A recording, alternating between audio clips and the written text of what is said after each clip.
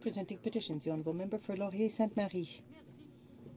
Thank you, Mr. Speaker. Mr. Speaker, I have the honour of presenting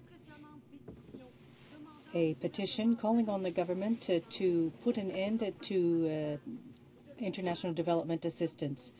This petition, which has been signed by some 400 people, was given to me in an event held on the Hill, which is a part of a broader campaign which is designed to put an end to cuts. I saw the event. There were so many people. People were standing up. There was no seating room left. It's brought so many Canadians together, Canadians from across the country, Canadians who believe that Canada can make a difference in the world and must play this role. Member for Cardigan.